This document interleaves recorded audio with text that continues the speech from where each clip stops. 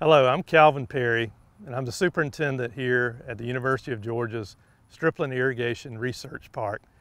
We're a research and education center in the College of Ag and Environmental Sciences here in Mitchell County in deep southwest Georgia.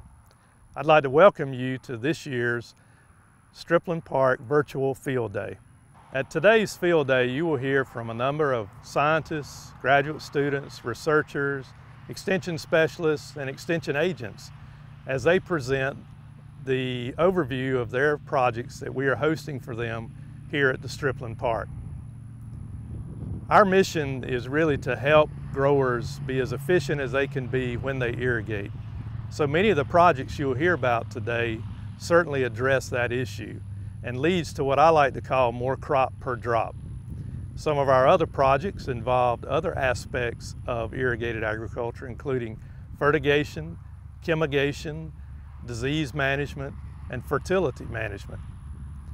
So as you view these presentations from my colleagues that are presenting at our virtual field day, I hope you will pick up some tips, some information that will be valuable to you. I hope you'll see some of the tools, techniques, and technologies that the University of Georgia College of Ag and Environmental Sciences are developing and testing and researching here at the Stripling Park. And now, as we approach the end of my introduction, I'd like to just offer the ability for you to submit questions at the end of this presentation. You'll see our contact info. So feel free to send us your questions, your comments, any info you would like us to address, and I'll be sure to get it to the right speaker. So again, thanks for joining us, and we hope you enjoy our virtual field day. So hello, I'm Nick Place, Dean and Director of the College of Agricultural and Environmental Sciences. Established in 1859, the College of Agricultural and Environmental Sciences has been a source of innovation for the last 162 years. What started as a Georgia State College of Agriculture that taught forestry, veterinary medicine, animal husbandry, and home economics has grown into a robust learning environment that includes opportunities to study in fields such as food science and technology, poultry science, environmental resource sciences, and applied biotechnology. In addition to our goal of educating the next generation of professionals in agricultural and environmental sciences, our college seeks to lead the way in innovative, cutting-edge research efforts. Furthermore, we translate that research into learning resources for our communities through our cooperative extension service. To support these efforts, the Stripling Irrigation Research Park was created to provide an outdoor laboratory for scientists and extension specialists to develop, test, and demonstrate innovative tools, techniques, and technologies to address irrigation-related water issues here in Georgia. As a state in the humid southeast, Georgia typically has abundant water resources, both as surface and groundwater. However, we do have many other pressing water concerns. Some include the rapid population growth in metro Atlanta, episodic droughts that require targeted irrigation efforts, and water use struggles with neighboring states over water quality and quantity. A number of our college faculty, specialists, and agents are involved in various aspects of water, including water quality, water quantity, and water policy. These issues cover a wide range of settings from urban to rural and from the mountains to the coast. We're glad that you're able to join us today to learn from our experts who are connected to our work here at Stripling, and we're thankful for all the hard work accomplished here, and I hope that you're able to benefit from this opportunity to hear from the scientists behind this critical research. Thank you. Hi, I'm Alan Moore. I'm the Associate Dean for Research in the College of Agricultural and Environmental Sciences, commonly known as the College of Ag, but you know, we're just as proud of the second half of our name, Environmental Sciences. I'm here to welcome you to the Stripling Irrigation Park Field Day and welcome you to come and see some of the research that goes on at Stripling. Now, all of our research and education centers are spread across the state, and that gives us the opportunity to address issues in different areas of the state, different soil types, different rainfall, weather types, seasonality. And Stripling, though, and like all the RECs, though, they each have a unique flavor. And Stripling's unique flavor is water. You know, it's very important that we conserve, even though it seems like in Georgia we have as much water as we'll ever need, it's not always where you need it, when you need it, or how much you need at the time. And what Stripling does, and the research that goes on at Stripling, is help find that balance and optimize the use of water in agricultural systems. You know, as an undergraduate at Arizona State University back in a previous century, so it was some time ago, I worked during the day and I went to school at night as much as I could. And I used to go on campus at night, and I noticed that they'd flood the campus at night. All of the grassy areas were actually just a pond. Now, there was a reason for that. It's Arizona State University, and therefore there's pretty high heat and very large evaporation. And so they were flooding at night in order to water the grounds without as much evaporation occurring. But it occurred to me that maybe while they got the timing right, the where and the how much might have been wrong. And so you see we've come a long way since then. We realize you can't just throw water out and hope that it gets to where it needs. In fact, different spots need different amounts of water, different soil types need different amounts of water, and we can use the science that we have in order to know where and when that water is going to be most valuable. Here at Stripling, we bring together engineers, row crop scientists, pathologists, entomologists, soil scientists, and together they can bring their expertise and optimize the use of water to grow the most crop per drop, as Calvin likes to say. So enjoy your time listening to the different presentations from our scientists. I know you'll learn a lot. I've always learned a lot from listening to what they have to tell me.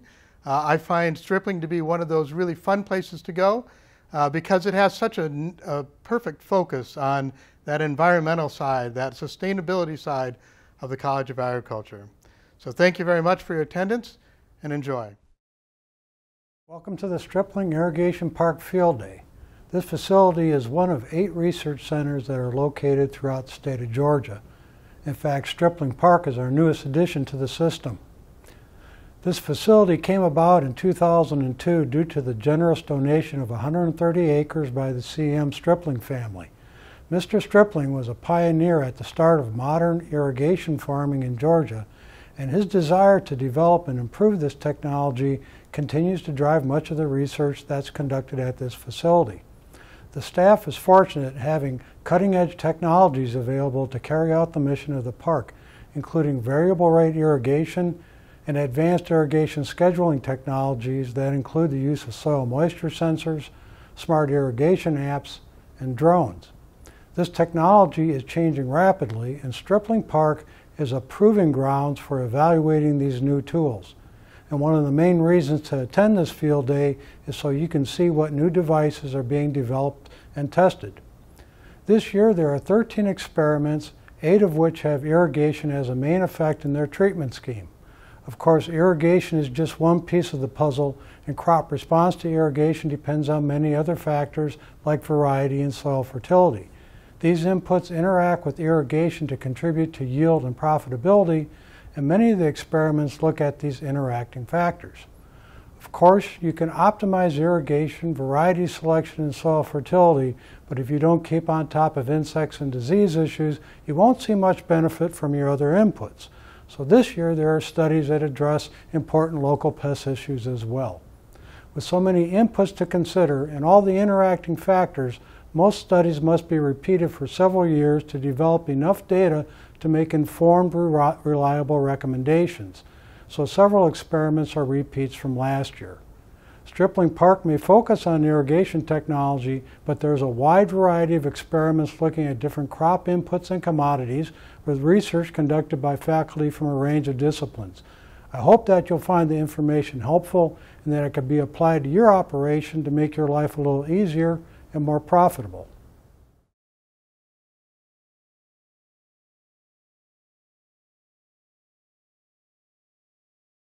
Hello, I'm Brian Hayes. I am the County Extension Agent here in Mitchell County, and today I'd like to talk to you about a little plot that we're doing here at Stripling Irrigation Park. A little introduction, history behind it.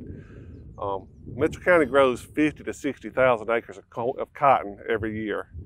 And as growers increase their cotton acres, it takes longer and longer to plant. So they're pushing that planting window longer and longer into the season. While the insurance cutoff is June 15th for growing cotton, a lot of growers, are still have many acres to grow at that time. And we know historically that their yields drop, the further into the year we go. Ideal planting time is, in May, middle of May. But as we grow sweet corn and we try to double crop cotton behind sweet corn, we really push that envelope. It's not unusual for growers to be planting cotton around here a few acres, still 4th of July.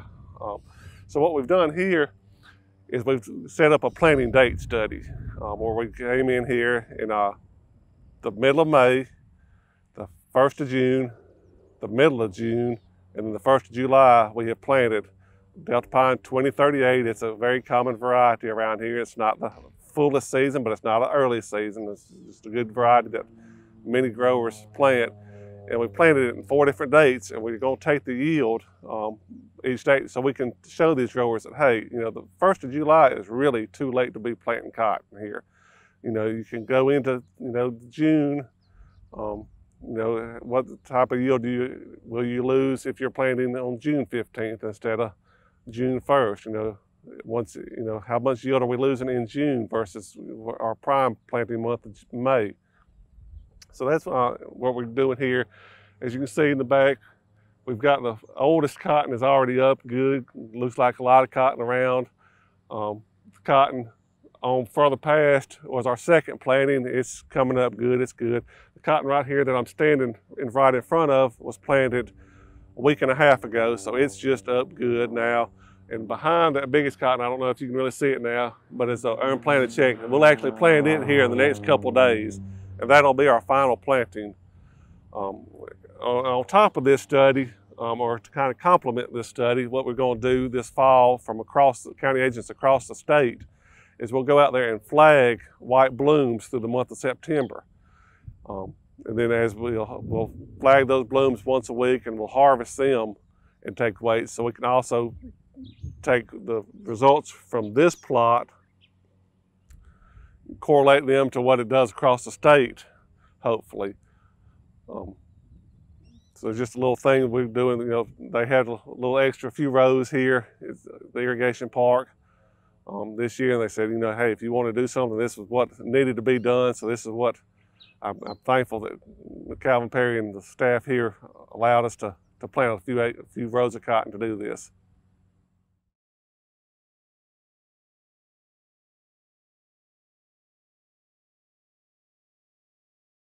So I'm Glenn Harris, University of Georgia, based in Tifton. I'm a soil fertility specialist, and I've been in Tifton for 27 years, working on corn, cotton, peanut, and soybean fertility.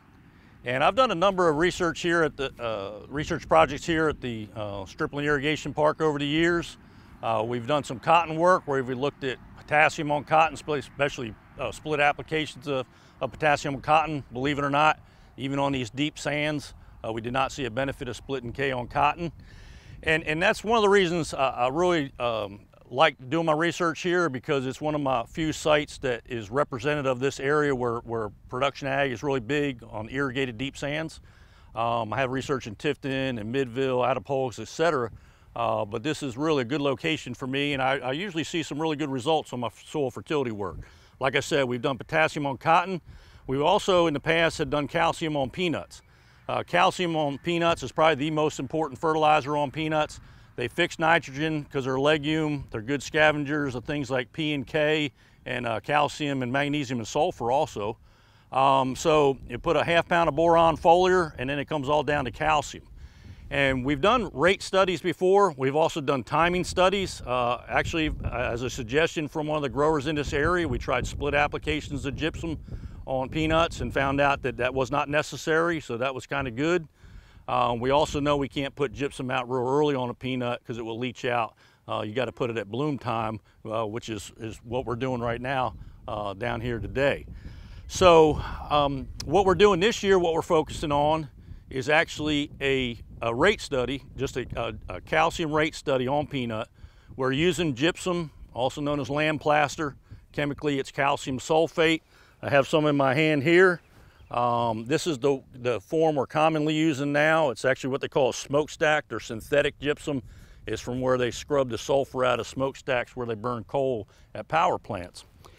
But we're doing a rate study, and you're thinking, why haven't we done rate studies before? Why is that important? And we've actually, in the past, when we switched from a small seeded peanut to a large seeded, we did rate studies of 500, 1,000, and 1,500 pounds of gypsum and zero. And one of the reasons is our recommendation at UGA is 1,000 pounds. It's kind of an all or nothing. If you need it, you put 1,000 pounds. Well, I found out last year that some of the private labs are actually recommending anywhere from 300 up to 1,250 pounds. So I thought it'd be a good idea to test that and see if some of these lower rates, and we do have some growers using lower rates than 1,000 when they think, I think I got enough, but I still want to make sure, kind of an insurance kind of thing. So we have rates as low as 300 up to 1,250. Probably should have put 1,500 in again because we actually saw some yield decreases with 1,500 pounds of gypsum. But that's the reason why we're doing this rate study. We actually have it at a number of locations across the state, and we'll see how they come out, and maybe we should start recommending a little less in some situations like we do with P&K. It varies by the levels instead of an all or nothing type response. The other thing that is coming out here, out of this research and why this is important is because if you haven't heard, this synthetic gypsum that we're using right now is starting to come in short supply. Last 2 years, people almost basically panicked, didn't think they'd get any. It hadn't quite got to that level yet, but it has got people thinking about a lot of things like, first of all, do I really need it? And we have a system where we can take a soil sample in the top 3 inches, call it the pegging zone. Soon after the peanuts come up, we can tell you whether you need it or not. So we're kind of going back to that more. And another thing it's generated is interest in grid sampling and variable rate application of gypsum on peanut. We've never done that before, but if supplies get tight on gypsum, then that might be something that helps us. So basically putting it where we need it. First of all, whether you need it or not, or even on a grid sampling and put it in spots or not. And the last thing I'll talk about is the source issue, because if you look at the history, gypsum's the best way to get calcium to peanut. Lime at planting also can work, but you need to have a pH adjustment, and you can't do it after deep turning. So lime is the next alternative. But believe it or not, there's a number of different calcium sulfate sources out there. There's naturally mined products. The problem with those are usually more expensive, and shipping costs are real. A lot of the issues with getting gypsum to South Georgia actually comes down to trucking cost and how far away you are from the source. The flue gas, this synthetic stuff was coming out of Macon or even North Florida. We used to use one called wet bulk. It's a byproduct of the phospho industry, and we still can get that.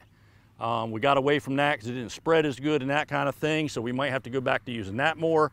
And we've looked at alternatives on this farm at this research station before, calcium chloride through the pivot and all kinds of different gypsums. But really, this synthetic gypsum is economical, it spreads pretty well, and when you're putting out 1,000 pounds, you need a good source, readily available source. So not only are we going to look at rate, but this is also going to generate into down the road, I can tell you, probably doing source studies of gypsum or calcium, and we'll continue to do that here at the Stripling Irrigation Research Park.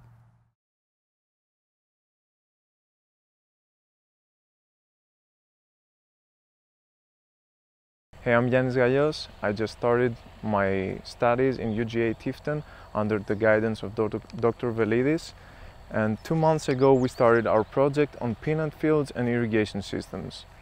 We use 5 different methods in this peanut field here. For scheduling the irrigation, we're using soil moisture sensors, thermometers, and the official checkbook of Dr. Velidis about irrigating those fields.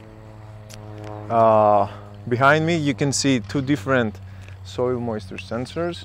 On the left, you can see the UGA SSA sensor, which senses soil moisture potential at the levels of 8, 16, and 24 inches depth. And on the right, you can see the new Sentinel probes that we use, which have soil moistures at 4, 8, 12, 16, 20, and 24 inches depth. and they estimate the volumetric water content. So the other three methods are rain-fed plots, which we don't irrigate at all, and we have soil temperature irrigation method too, and the fifth one is the checkbook, as I said. So what we're trying to do, our goal here is to transform the already existing software that we have, which is called Irrigator Pro, to a newer version which accepts the volumetric water content sensors, so more growers can connect their already bought devices to the new software. Our team currently is working on the second object, which is to create an ET version of Irrigator Pro, and hopefully next year we can test it on real fields and calibrate it with other already existed irrigation scheduling tools. Our last object would be to have on-farm evaluation, and in cooperation with the growers and extension agents, we can check in Georgia, Alabama, and maybe North Florida if the latest version of our software will indeed help the growers in their everyday work and in their whole season with peanut fields. Thank you.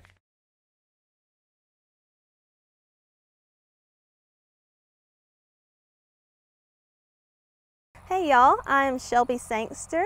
I'm a graduate research assistant here at the University of Georgia's Tifton campus. I work with Dr. George Validis, and these are the plots that I get to work in all summer. Behind me are 27 cotton plots that we evaluate or we compare between 3 fertilization techniques and 3 irrigation scheduling techniques. The 3 fertigation techniques are fertigation, NDVI, or Normalized Difference Vegetation Index, and a traditional approach. Each receives varying amounts of nitrogen. For the fertigation, we actually apply nitrogen side dressing in 3 applications, and then for the traditional approach, it is 85 pounds of nitrogen per acre application. And for the NDVI, we actually have drones flying out here today to determine the Normalized Different Vegetation Index so that we can determine how much to apply. For the 3 irrigation scheduling strategies, we are using the University of Georgia's checkbook method. Also, we are using the Smart Irrigation Cotton application and the University of Georgia's Smart Sensor Array nodes. For the Smart Sensor Array, we call them for short UGA SSA nodes. We have 27, so that's 1 in every plot. So we've got really, local data for each plot for determining irrigation scheduling. For the Smart Irrigation Cotton application, it's a free phone application that I found to be extremely user-friendly. It's using the local weather station data, and then it also uses cumulative growing degree days to help track growth stage in the plant, in the crops. So I follow along with that, and it tells when to irrigate it. It's fairly simple, and we're finding good results with it. So it's interesting with fertigation. It has potential to improve nitrogen use efficiency since it is applied over a period of time instead of one application. So it does show great potential, and the infrastructure is there in many fields. So we're assessing the feasibility of it to see if it's something that should continue. Overall, the goal of this project is to improve nitrogen use efficiency and water use efficiency in Georgia's cotton. So that's what we're working on. We take growth analysis samples. We were out here today taking plant tissue samples and soil samples. and that will continue all season, and we'll get some great results from it. So I want to say thank you for joining the virtual field day. Hope to see you all next year in person. Well, good morning, and my name is Bob Kimwright. I'm an Extension Specialist at the University of Georgia, Professor and Extension Specialist in the Department of Plant Pathology. It's great to be with you today for the 2021 virtual field day for the Stripling Irrigation and Research Park. I wish we could be together in person. Obviously, we can't this year, but I guarantee you that with Calvin Perry at the helm, we will be meeting in the field next year, and I'm looking forward to it. The Stripling Irrigation Research Park is extremely important to my program. It's extremely important to the growers, and I am grateful to have the opportunity to work there. I'm grateful that the College of Agriculture and Environmental Science at the University of Georgia operates such a facility and makes it possible for me to work there. I would like to go over this morning.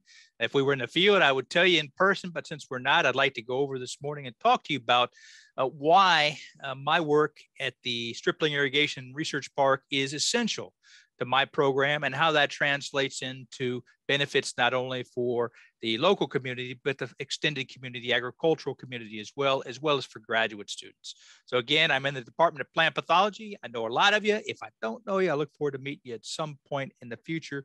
And I look forward to sharing with you what we accomplish through Stripling Irrigation Research Park. Why is it essential? Why is it essential? What makes a Stripling Irrigation Research Park different in a lot of ways than from some of the other facilities we have? University of Georgia, CAES has excellent stations around the state. Midville, I work at a lot. I work a lot at Attapulgis as well. I've worked at Plains a lot.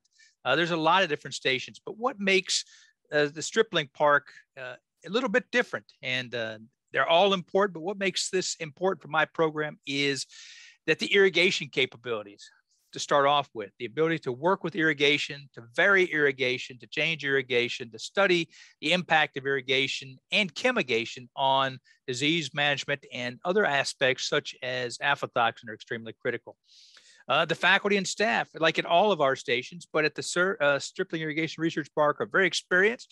They're innovative. If there's a problem, they're going to help me figure out what to do about it. They're willing to do. Between Calvin and BJ and Kyle and all that are there, they have the willingness to work with me and do whatever it takes for success for the visiting faculty, which is not just me, obviously.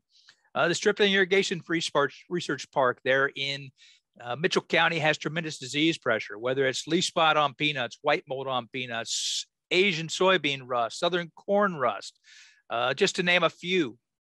We have a tremendous amount of disease pressure there, so it's a great place to study. As you'll see, much of the recommendations we have now are for target spot on cotton were developed by our work solely at the Stripling Irrigation Research Park. We have tremendous disease pressure. And then we have close cooperation with our UG Extension agents as well, whether it's Mandy working with us, whether it's Calvin working with us, whether it's Kyle, whether it's BJ, whether it's any of those who are there. But we also have the opportunity to work with extension agents in the surrounding areas. Cale Cloud, I see a lot of times up there.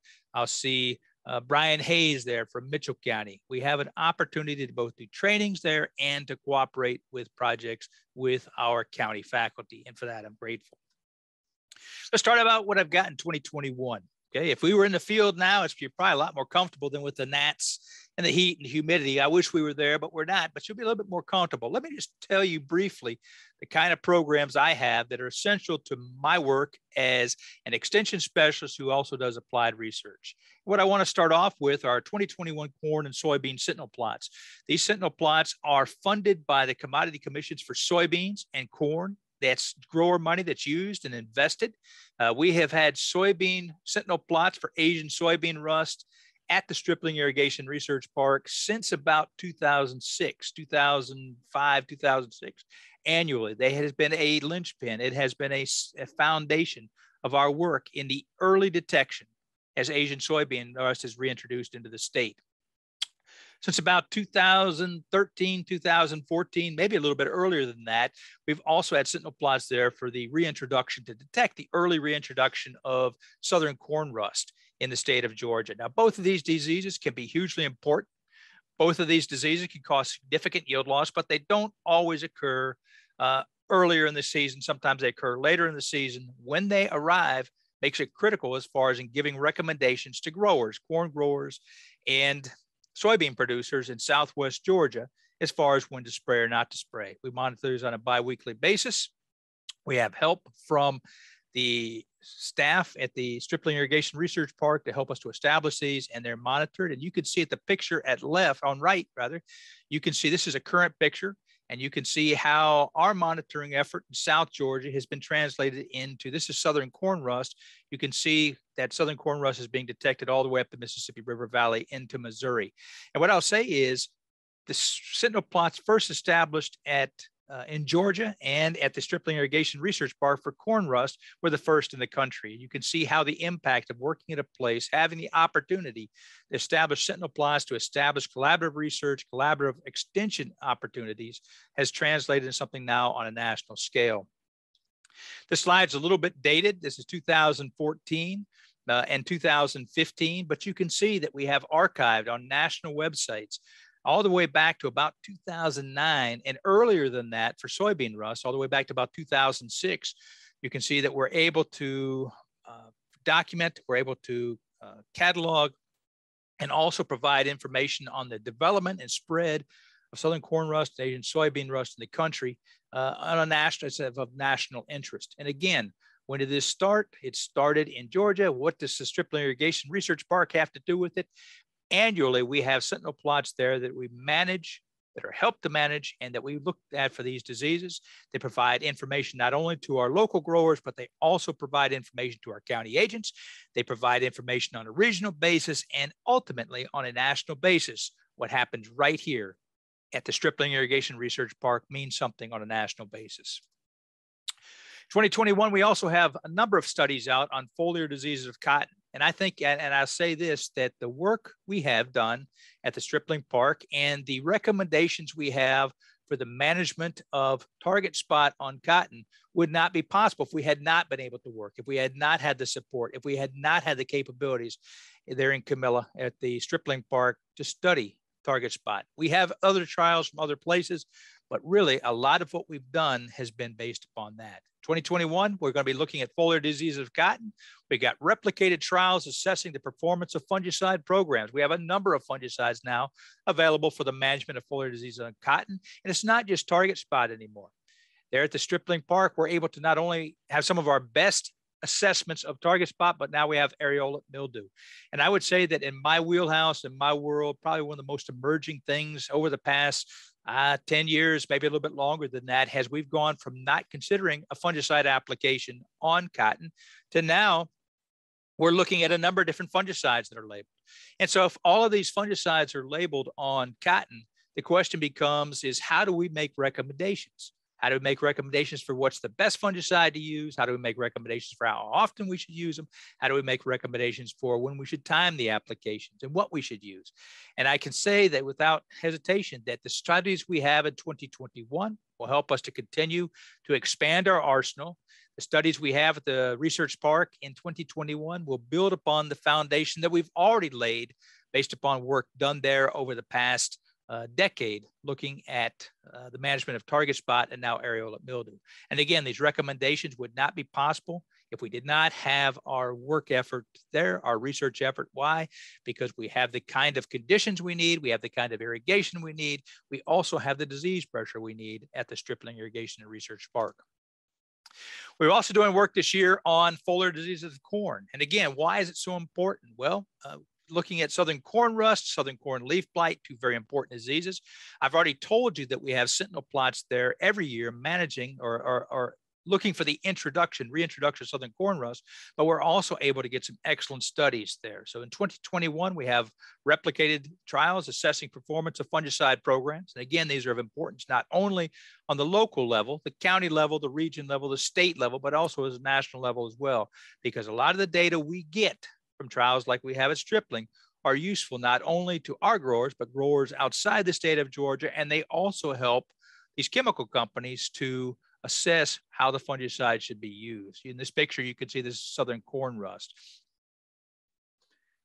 This is a slide I used at a recent silage training. That was a UGA extension silage training. This is just one of the slides I showed them.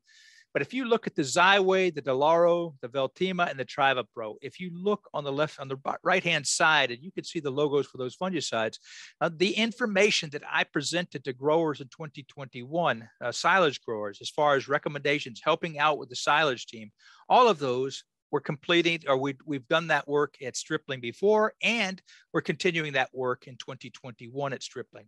I'll take, for example, the Xyway 3D that you see. That's a novel way of introducing a fungicide. It's an in-furrow application to provide some level of control throughout the season.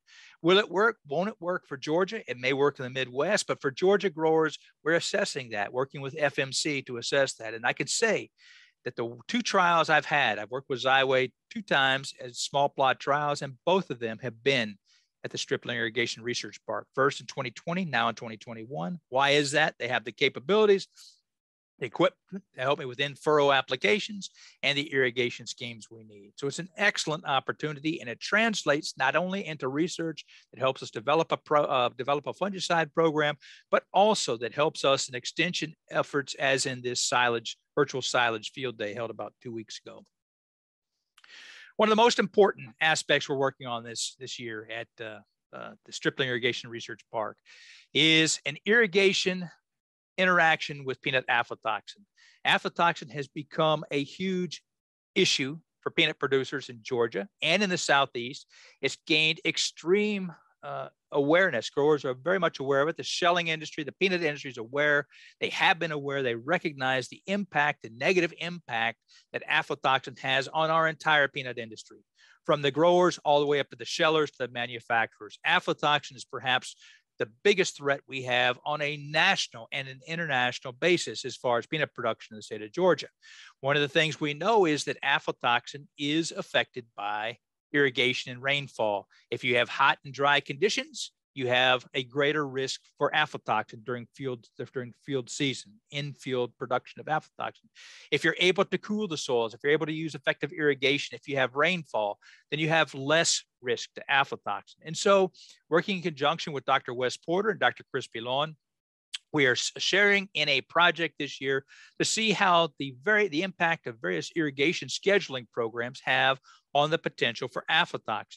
Now, what's exciting about this is the University of Georgia CAES, all the way up to our dean, and also our associate deans, have taken a true interest in aflatoxin. So this collaborative effort with Dr. Porter and Dr. Pilon allow us to share a multidisciplinary aspect looking at the management of aflatoxin. The second thing it allows us to do is, with the irrigation capabilities, we're able to, in the same trial, we're able to look at anything from over-irrigated to under-irrigated to no irrigation at all, and see what the impact is. Most important to me for my program is not only developing information to help the growers, to help the peanut industry, but also this is part of a master's project for a new graduate student I have, Lakshmi Pandey. And so she's able to be a part of the Stripling community, and also to collaborate in this research, but also it's going to take her towards her master's degree. One of the most important projects that began last year with K.O. Cloud, who's now a county agent in Grady County, and continuing in 2021, is chemigation for management of peanut diseases. In the past, we've done chemigation work on corn, and at the Stripling Irrigation Park, the work done in the past with another MPPM student has shown that under the right conditions and with the right equipment, chemigation for corn can be just as effective as any other application. What growers want to know, what we want to know is, can we use chemigation for management of peanut diseases? This year, we're continuing on from 2020. Now in 2021, we have replicated trials assessing the impact of chemigation versus traditional spray boom applications for control of leaf spot and white mold, two of the biggest diseases affecting peanut growers. And this work could not be, I can say this work could not be done anywhere that I know of as well as we could do it here, because we are able to have chemigation and replicated trials using chemigation. This is an MPPM project for Mr. Casey Harrington. You can see him on the left in the blue check shirt. It's also a project for University of Florida intern who's come to the University of Georgia to do an internship, and his internship, a large part of that is at the Stripling Irrigation Research Park, looking at chemigation. And the goal is, when you look at white mold or southern stem rot, which is a major problem we have in Georgia, and fortunately for me, unfortunately for Stripling, is they have a significant outbreaks of southern stem rot or white mold, and also leaf spot problems. So the goal we have with this trial, with this information, is to see, can we use chemigation to effectively manage these diseases? Now, from 2020, it appears that we cannot get the same level of control of white mold and leaf spot with chemigation that we can with a tractor mounted boom application. Okay, it looks like chemigation is going to be less effective in peanuts, but there are aspects of white mold control and washing it down that we're going to continue to look at and see. And the whole goal is, when you look at this collage of fungicides that are available to growers, what we want to be able to provide to them based upon the research here at Stripling is not only what are the best fungicide programs to use, not only how do you make heads or tails out of this collage, but also, do you have the opportunity as a grower to not only think of aerial application, not only think of tractor application, but also, can you use your chemigation? Can you use your irrigation equipment? Can you use your center pivot to make fungicide applications and control disease? And the jury is still out on that. But if we want to answer it, there's no better place than Stripling.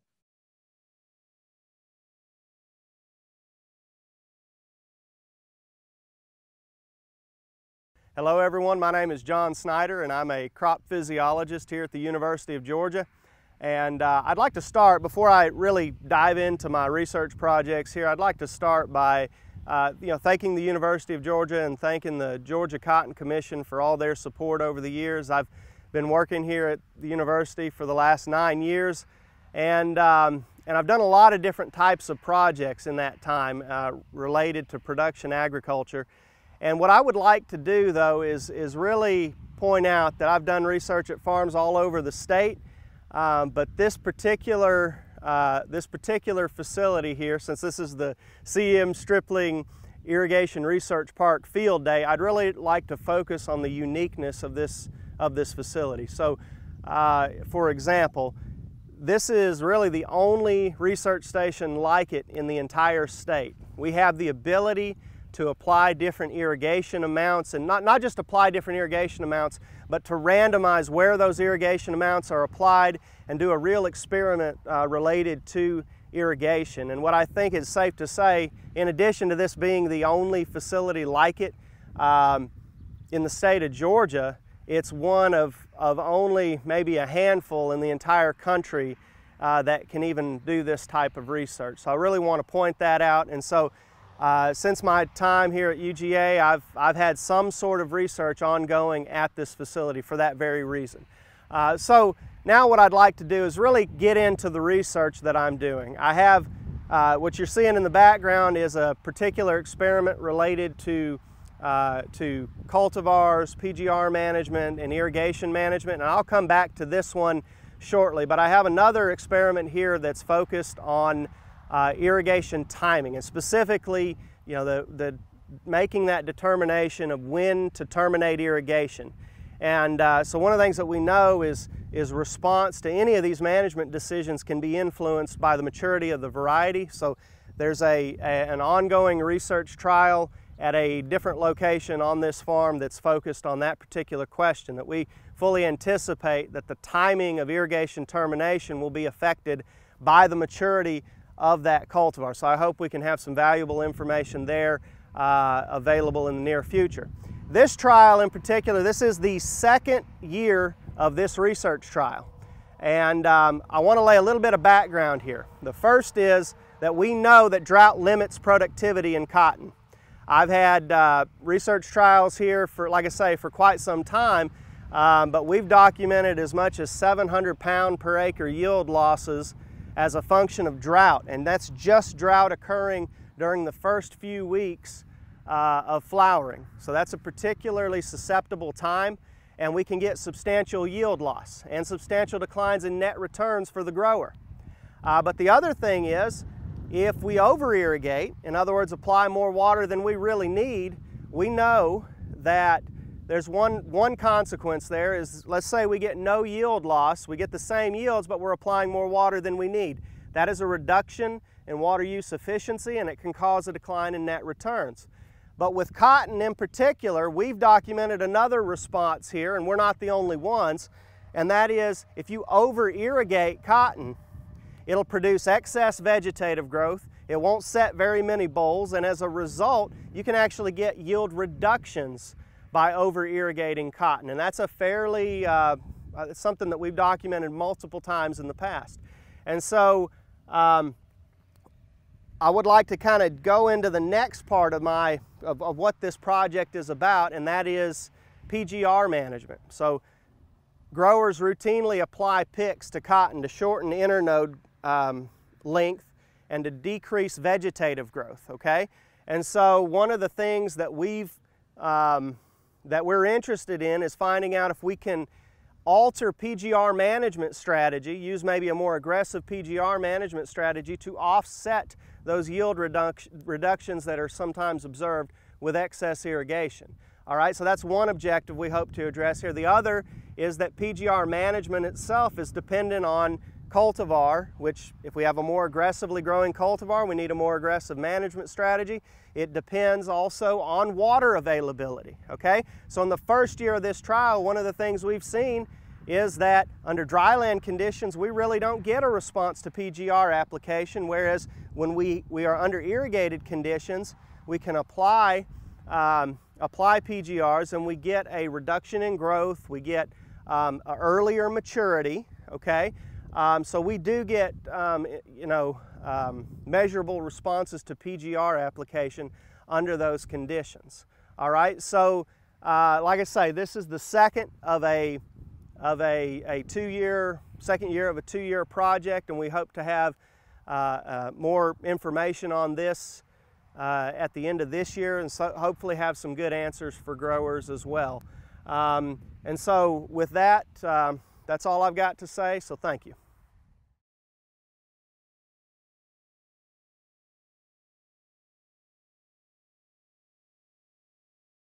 Hi, my name is Jeremy Perrier. I'm a PhD student in Dr. David Riley's lab in Tifton, Georgia, UGA campus.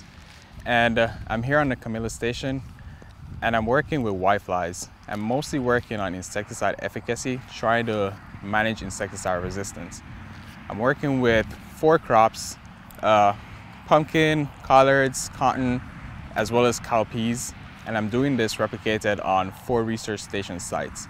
So I'm working with Camilla, Plains, Vidalia, as well as in Tifton, Lang Farm. So the purpose of my research is I'm managing insecticide resistance. So I'm surveying fields, collecting whiteflies, and then I'll be running LC50 bioassays with them. And to do this, we use different concentrations of 2 insecticides, mostly imidacloprid and cyanotraniliprole, which is a neonic and a diamide respectively. And I'm just checking to see, are these insecticides still effective, and at what dosages are they still effective? What are the chances of resistance being developed to these insecticides that are commonly used in vegetable as well as cotton production? And just checking them, comparing the crops to see if there's any difference that host plant might have on the efficacy of these insecticides. That is the basis of my research. Thank you very much for listening.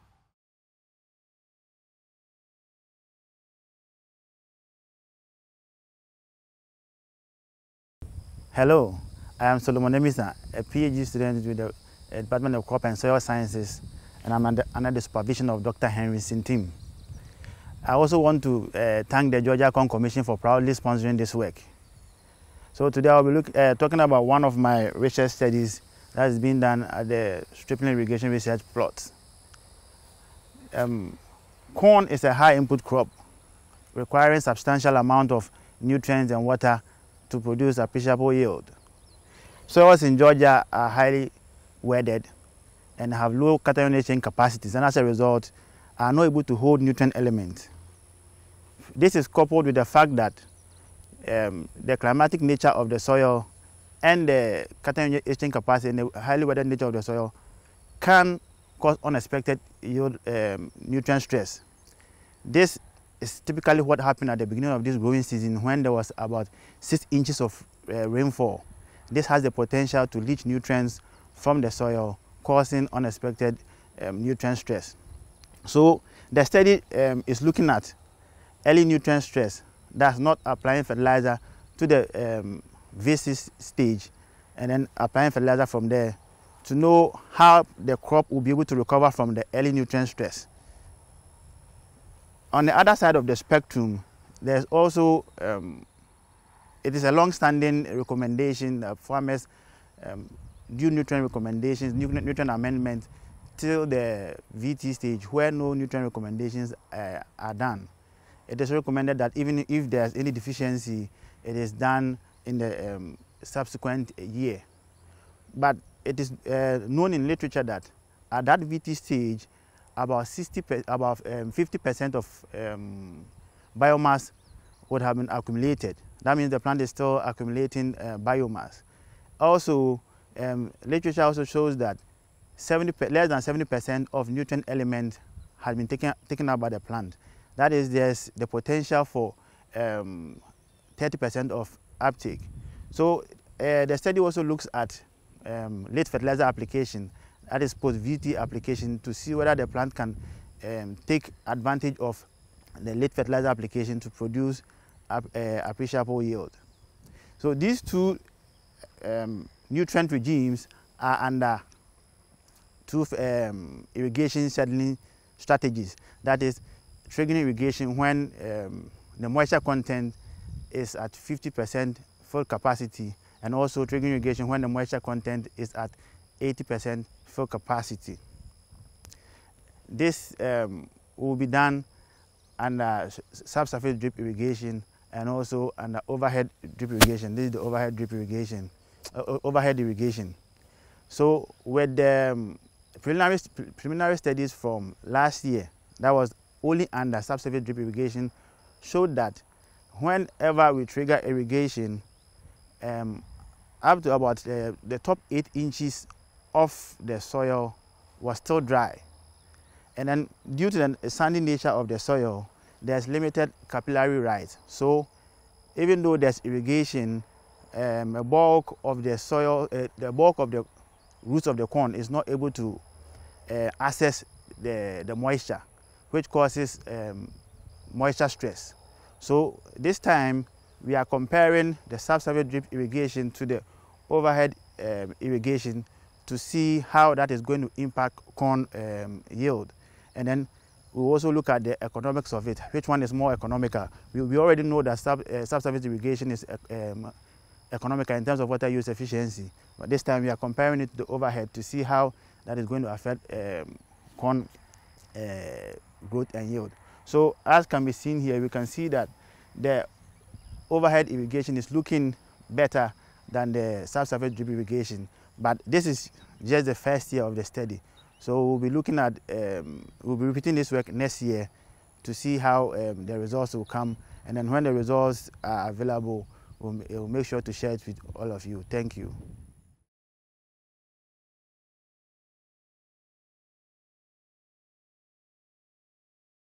Hello everyone, I'm Dr. Henry Sintim. I'm the soil fertility specialist. I'm based over the UGA Tifton campus. And actually you just heard from one of my graduate students, Solomon Emisa. I'll be talking to you about our cotton trial going down here that is proudly sponsored by the Georgia Cotton Commission. We cannot stop thanking you all for the support that you provide towards our program. I would also use this opportunity to thank the Georgia Corn Commission for supporting the study that Solomon Emisa just spoke about. So why this cotton study? Over the past few years, or even up until now, we have a nutrient recommendation up until 3 bales or 1,500 pounds to the acre cotton length yield. And a study that had been conducted by Dr. Glenn Harris, who is also a soil fertility specialist at the Tifton campus, showed that the nutrient recommendation up to the 3 bales have a net return on investment, positive return on investment. So that opens up the question, could we shoot for higher yield and still make profit? And to make that happen, fertility is critical. critical. Optimum nutrient management is critical. And that is the essence of the study. It's kind of a little bit in line with what Mr. Emisa spoke about briefly, but here we are also looking at different nutrient management regime. First of all, we need to understand how the cotton picks up nutrients and how it partitions them into the various tissues. And from there, also what are some of the best diagnostic methods for cotton? Like when nutrients start sufficient and it starts going out, what is the most sensitive part of the plant to detect nutrient deficiency? And that will help everyone, the growers especially. It will help you to stay informed and know when to take corrective actions. So we are looking at basically 3 management practices and comparing that to the current standard, which I will call the University of Georgia AES or the service lab recommendation, the recommendation for three bills. And then we are looking at a different nutrient management regime where we apply only 40% of the recommended nutrient rates. Apply only 40% at the initial phase of planting, and we don't make any more application. We are periodically pulling tissue samples, looking and partitioning them into the leaves, into the stems, and into reproductive tissues, and knowing how the levels in these nutrients and how much has been taken up overall. The next nutrient management regime is where we skip nutrient application up until initiation of squares. And then at that stage, we come back and we make intervention, nutrient intervention, all the way until about the 5th week of bloom. Then the final one is where we refer to as reduced stress nutrient management. We put out 30% at the initial phase of planting, another 30% during square initiation, and then after between the 2nd and 3rd week of bloom, we put out another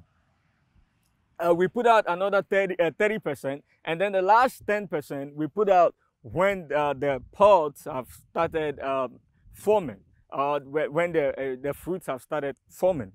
And based on, in that case, we are kind of providing nutrients gradually to the point as and when the crop needs it. This is the 2nd year of the study. We are really learning a lot compared to corn that Solomon was able to show that there is early stress. As you can see from the aerial images, we can tell from the cotton plots that corn is kind of able to tolerate early nutrient stress. It's able to tolerate early nutrient stress, but then late season stress was very caused severe yield loss, severe damage to the crop, to the point that and that is putting out just 40% and allowing the nutrient to go through stress. Visual deficiency symptoms occurred, but then we detected it in the tissue way before the deficiency symptoms were observed. And potassium seems to be a very key nutrient that will penalize you at a late season. So we are looking forward to the results this year. And as results become available, we're going to share it with you all. So please look forward to the data. I'm also excited about the study. And once again, thank you very much to the Georgia Cotton Commission for sponsoring this study. All right, thank you all very much.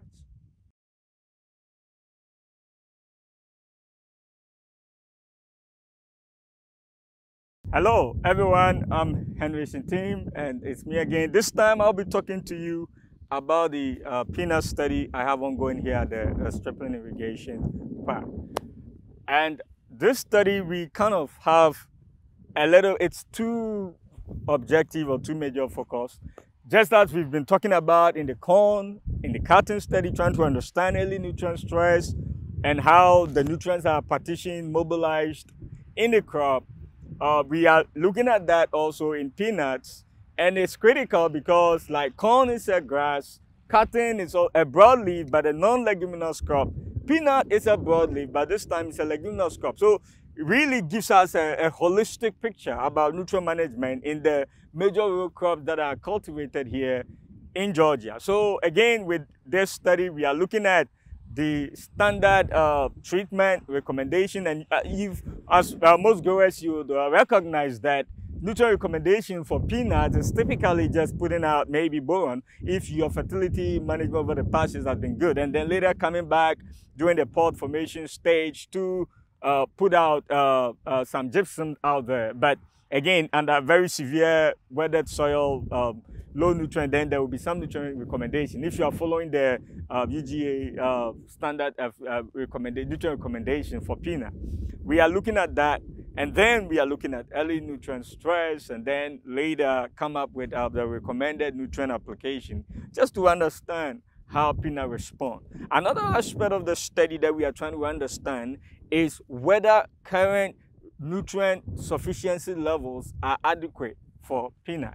So we are coming in, pulling the leaf blades periodically and testing for the nutrient levels. Then we are triggering nutrient application. We have two thresholds. We have the high threshold and we have low threshold.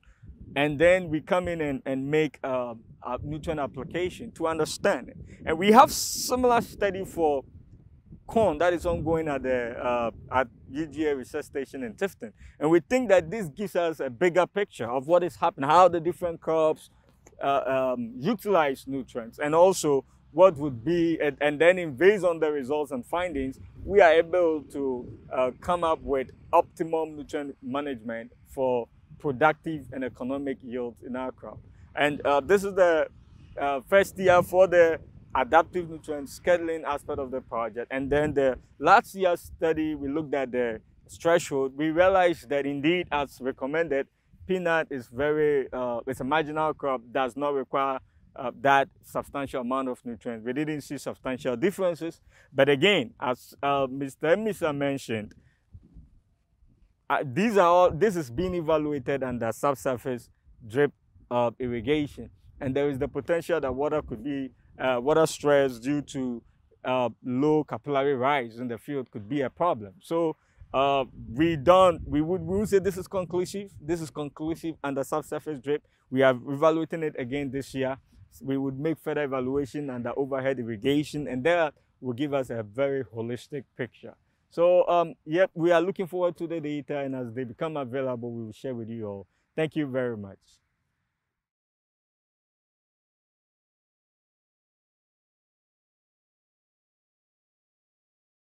Good afternoon. Thanks for joining us for the Stripling Virtual Field Day in 2021. I'm Wes Porter, Extension Specialist covering Precision Ag and Irrigation, based out of Tifton, Georgia. Today I'm going to talk about the studies that I have here at Stripling Irrigation Research Park.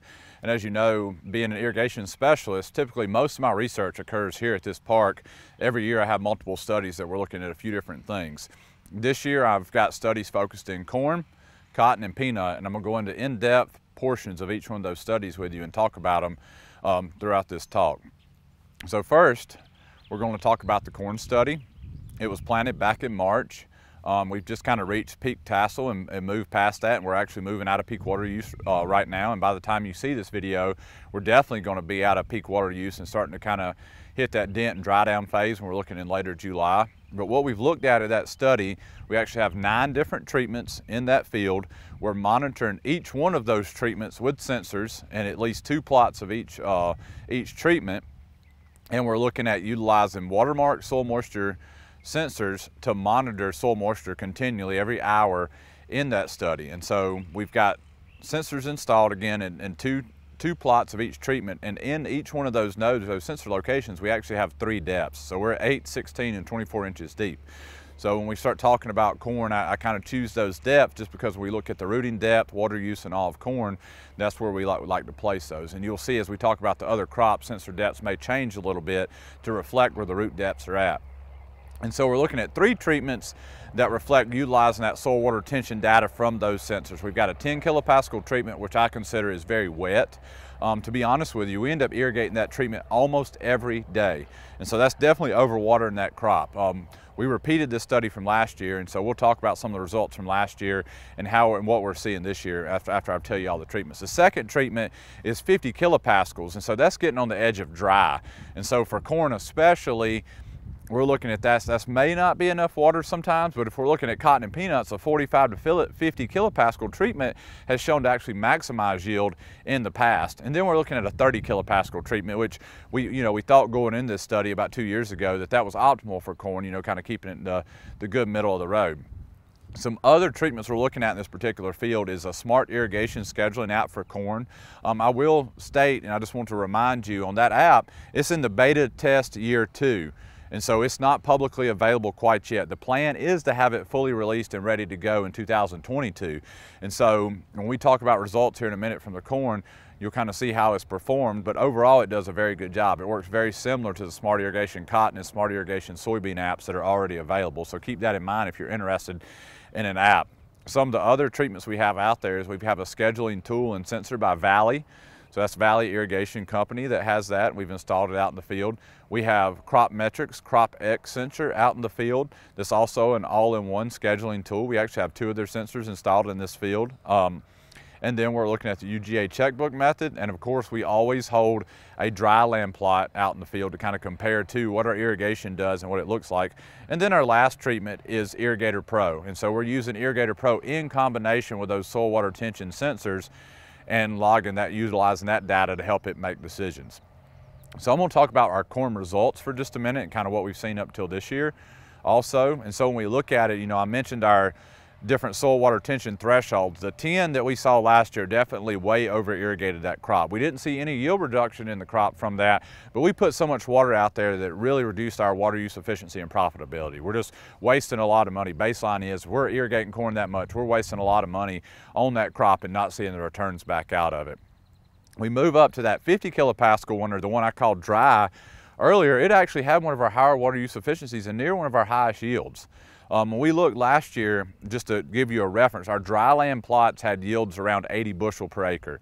That is pretty poor corn production in general. So that tells you last year was a hotter, drier year. Our irrigated plots had yields ranging from 210 to 220 bushels per acre. So that tells you there's a big response first to irrigation, and then there was some response within scheduling treatments within that. And so when we look at those treatments and where it stood, that 50 and that 30 were very similar to each other. The water use efficiency was actually higher on that 50 just a little bit. And so I would say if you're using soil water tension on corn, somewhere between 30 and 50 is a good optimal range to be in. Typically on a sandy loam soil like we have here, we recommend a 40 to 45 kilopascal trigger, and that's shown that that's about where we need to be on corn in that particular year. Irrigator Pro, as we talked about, is always a good option. That's a USDA product that works in a couple of different ways, either as a soil water balance model, or it works in a combination with sensors in a soil water balance model, which is how we use it. We enter our rainfall and our irrigation data into that manually, and at the time we're currently entering our sensor data into it manually and letting it make a decision for us.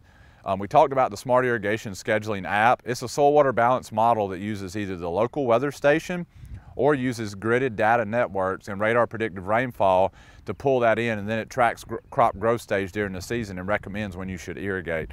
It had one of our higher water use efficiencies last year, and it seems to be doing very well this year. And then some of the other treatments came out very well too. We're testing some of those commercially available treatments out there. If you've got more questions about those, for sure feel free to reach out to myself or to reach out to your local county agent, and we've got that information published in the corn reports from last year to talk about, and we'll have it available this year once we get yield off of this study. So my big take-home point from corn is you can irrigate corn. You really are not going to lose yield, but what you're going to lose is profitability from the perspective of the money it costs to, one, run that irrigation system and move that water to the crop, and the lack of return that you're going to get out of that extra water in the field. So we're not going to just keep seeing a yield bump for adding more and more irrigation to that crop. So when we're looking at scheduling methods on corn, it's really good to be on target, to make sure we're not wasting money putting water out there that's not needed. So next, because it's a very similar study, I'm going to move into cotton. So cotton, last year we ran a 9-treatment study, very similar to what that corn treatment you just heard was. This year we only had the availability for 6 treatments in that particular study. We're just now really starting to schedule irrigation good in cotton. We installed the sensors about 3 weeks ago. Again, we're filming this at the end of June. I just want to throw that out there. It's going to air around July the 22nd. And so by that point, we're going to be moving into peak water use on cotton. We're talking about cotton water use when we see squaring, especially moving into bloom, in that mid-bloom, that second or third week, all the way to about the 6th or 7th week of bloom, we're really going to see water use ramp up on cotton. And that's when you're going to see this air. And so I want you to keep in mind, when you're thinking about your cotton that time of year, you really need to stay on top of the water at that point. And what we see utilizing sensors at that time of year is we really start using the deep moisture in that July time frame. 1, it's usually very hot. 2, it's usually kind of dry during that time. 3, we've put down a good thorough root structure. We've got a good big plant by that point, and it's in peak bloom most of the time. And so again, the water use is really going to ramp up at that time of year, and you want to stay on top of it. So if we want to talk about some of the scheduling treatments we have out in the cotton this particular year, we're testing 2 different soil water tensions, so similar to the corn, but we've got a kind of a drier treatment and kind of an optimal treatment out there. We're testing the Valley scheduling system again.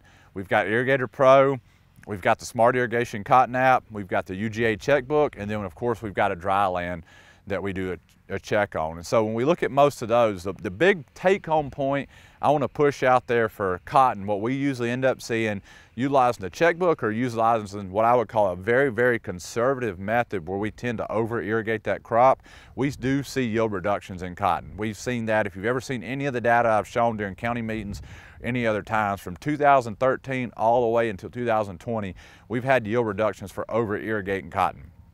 So if we're in a year that we're already getting a high amount of rainfall, you got to really make sure that you're applying those irrigation events only when they're needed. If not, you can very rapidly cause yield reductions in that crop. So please keep that in mind when we're irrigating cotton, especially moving through the season. When we look at it, one of our highest yielding treatments consistently is a 45 kilopascal treatment, and what I usually do is weight those sensor depths. Here in cotton, we've got them at 6, 12, and 18 inches deep, so you notice we're a little bit shallower than we were with corn, and we're trying to reflect that root growth and pattern in cotton, and where it's using water. I will weight those during the season, meaning that early season, because we don't have roots down there, I probably don't use that 18-inch sensor yet, but as we move throughout the season, I'll put more and more weighting or more usage on that deeper sensor to reflect where we're using water from during that particular part of the season. So that's just something to kind of, help you know how to manage irrigation and when to trigger a little bit better. So something to keep in mind on cotton. A few other things is just to track your information, depending on whatever scheduling method you use, because unlike what we talked about with corn just a few minutes ago, we will lose that yield potential. We've done talked about it. We will reduce yield for over-irrigating that crop. So it's really worth your time to make a time and potentially a monetary investment into an advanced irrigation scheduling method for cotton so we don't lose that yield potential. The same thing you can see behind me, we've got a peanut field here. Same thing happens with peanuts. We've shown from 2014 all the way up to 2018 we can reduce yield potential over irrigating peanuts. So that's just another crop. We're not talking about that today. We're doing something a little bit different on peanuts, and I'm going to talk about that now. What we're looking at on them is each one of my treatments revolves around soil water tension sensor, and we've installed these at 4, 8, and 16 inches deep. You notice that's a little bit different. You think about what a peanut taproot looks like and where a lot of our small roots are at. That 4-inch sensor, that shallow one, is where we have a ton of our water use, but as it grows, it puts down a deeper taproot. We need to make sure we're accounting for those deeper sensors also. So what we're doing out here is we're breaking the season into 3 parts, and that's based on physiological and vegetative growth stages. 0 to 40 days, 40 to 110, and 110 to 140. And during those different times of the season, we're looking at either keeping the soil drier, keeping the soil wetter, or keeping it what we've termed as optimal. And we've shown since, again, go back to the first year I did peanut studies down here with sensors, 2014, that a 45 kilopascal trigger the entire season has maximized yields. And so that's why we started looking at adjusting the soil moisture, adjusting that trigger level within season. This is a combined study that I've got Dr. Chris Pallon and Dr. Bob Kimmerite working on it with me, and we're monitoring some physiological responses to those different soil moistures or different treatment thresholds during the season. And we're also looking at, are we helping to alleviate or cause more alpha toxin problems in this crop by holding the soil moisture differently in that last part of the season. We had some promising results from 2020, and we're hoping to carry some of that through to 2021 and collect a little bit more data on it. So peanuts, we're not just looking at scheduling, but we're looking, again, I want to reiterate, we're looking at different soil moistures during critical growth stages to see if we can promote better growth at certain times of year, if we can promote better yield at certain times of the year, if we can reduce instances of alpha toxin at the end of the season by controlling our irrigation better, et cetera. And so that's why we've got those combinations of treatments out there. And then of course in this field, we always have a dryland check too that we can look back to. So that's the 3 studies I have going this year at the Irrigation Research Park here down near Camilla at Stripling Park. So I appreciate all the support from the staff here. They do put up with a lot from me requiring irrigation almost on a daily basis on some of those treatments. They do a very good job handling. I want to commend them for what they've been able to do and putting this field day together and everything else. And if you got any more questions for me, of course, feel free to reach out to your local county agent for any of the information you've heard today or any irrigation scheduling information or questions you may have, during the season. So now's really the time, especially on your peanuts and your cotton in mid-July, that we look at peak water use. So keep that in mind and make sure you stay on top of your water requirements and irrigation scheduling so that we can do the best we can with our crop. Again, I appreciate your attention today and attending the field day.